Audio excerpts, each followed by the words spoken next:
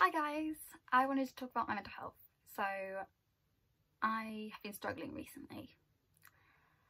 I have been diagnosed with PTSD, I have depression, I have autism, anxiety, and now PTSD. My ex did some very bad stuff to me, and as a result I have PTSD. That's post-traumatic stress disorder. I'm going through therapy for it and I'm hopefully going to be getting better.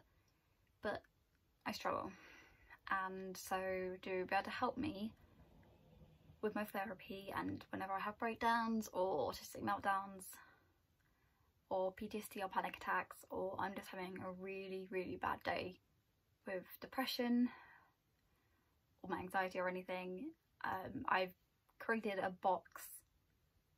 Well, I'm gonna get a better box, but I've created a box of sensory items or toys to be able to help me when like having hugs with my family or doing the therapy isn't essentially working or helping, or I just need something to fiddle with or something just to keep me occupied if I'm a bit fidgety or anything.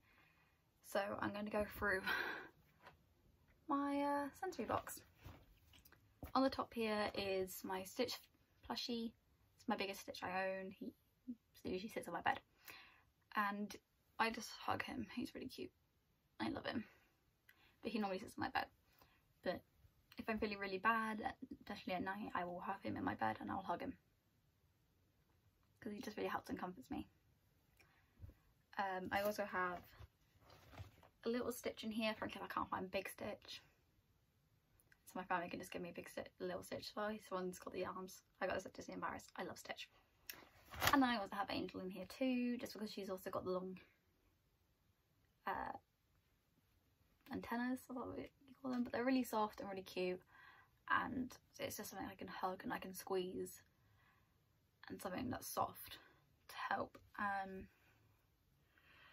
I then got the you get slow release stress balls. I've got two. I've got this panda, it's a Galaxy Panda, and it smells of watermelon. Oh, it smells so good. My boyfriend loves this one the most. So this one's a jumbo one. I didn't realise I ordered jumbo, but it's for when I get really anxious or anything. I can just squeeze it and it would help. Just when I'm anxious, just being able to see it slowly rise back up again. My boyfriend really likes using this one. I also have a little unicorn one.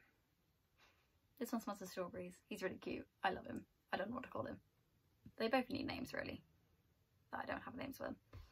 This one is my little unicorn, and it's just a small one for I can't find a big one. And it's just so comforting just to be able to squish them and like be able to take anger out on it or whatever and just have it slowly rise back up again. I really like these. They're really nice and it means I don't have to keep nabbing my sisters. I then have,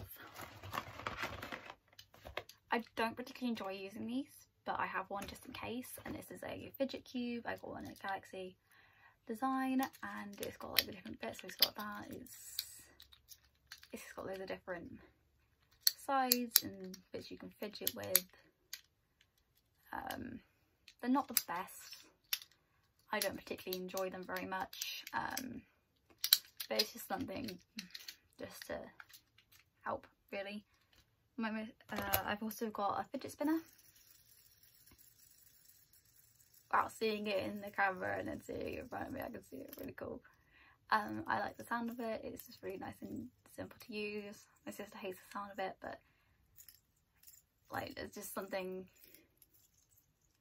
so soothing about having a fidget spinner. I've had this one since fidget spinners came out. And then one of my most favourite things that I've ordered is a tangle. Yes, I know little kids use them.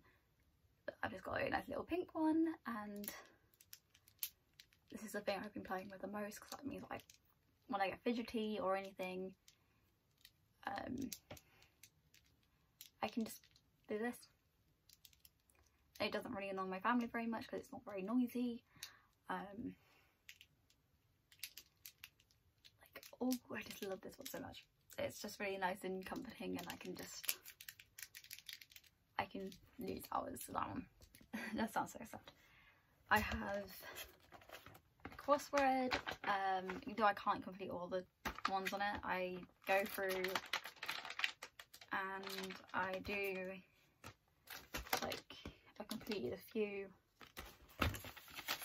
but there's ones where I do the bits that I can do and do know, but it's just something to take my mind off when I'm getting really anxious, so I can put all this energy that's going on into something, so it's a bit more productive. So I have a crossword. I also like doing word searches, but I didn't have one of those. I need to get one. I then ordered, I've got crayons, but they're not in this box at the moment. I then got a packet of pencils, some colouring pencils, and I've got some felt tips because I have ordered, I have a colouring book. I just got this one today, and it's one of positive quotes, so it's got colouring pages like this that says never stop believing, that you can colour in, and I'm going to be doing that in a little bit because I like doing colouring. I've got other ones with quotes in, I've got a Harry Potter one, I've got patterns. Some of these like aren't the brilliantest of quotes. Like there's one in here that says no excuses, but like it's just gonna be able to help me be able to calm myself and everything, and I can't like not knock that. Like if it's gonna help me at the end of the day, then like I'm 24 this year, and having all of these like little bits and pieces where I can have a tangle or like just have something to go to when I'm having a really bad like anxiety attack or a PTSD attack, or my depression's bad or my anxiety is bad or my autism is bad that day, I can have something my family and my partner can go to and just give me something out of it, so I can try and calm down or put energy. They say go to your sensory box, go and do some colouring or play with the tangle or squeeze a toy or hug Stitch. They can find something just to calm me down. I'm going to possibly try and include a few wax melts in it, possibly, and a candle, because I love those, and I've got some that are Disney scented, and I've got some that I really love the scents of, so they really help to calm me too.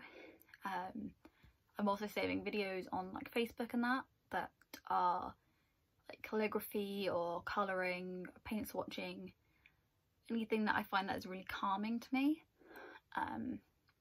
so that if I'm feeling really bad at night, I can just go on my Facebook or whatever, go to that folder and find videos that are going to help to relax me. I also use Headspace to, again, I'm not sponsored by anything with this, to like help calm me and soothe me, and I'm using the tips and tricks and techniques that my therapist is telling me to do, because we're doing EMDR, so we're doing the stage 1 where it's learning self-soothing techniques, it's stabilisation, so when I do go into processing all the trauma that happened, I've got ways to calm myself, so when I'm doing those sessions at some point I will be using the sensory box just to be able to help be able to cope with going through everything that happened for me. If there's anything you think is really good in it, let me know. If there's something you think that you found is beneficial, if you have something like this or something that you use to help calm you or anything like that, let me know in the comments. And yeah, I'm trying to get better. And this box, I just noticed Stitch in the corner. This box is really gonna help.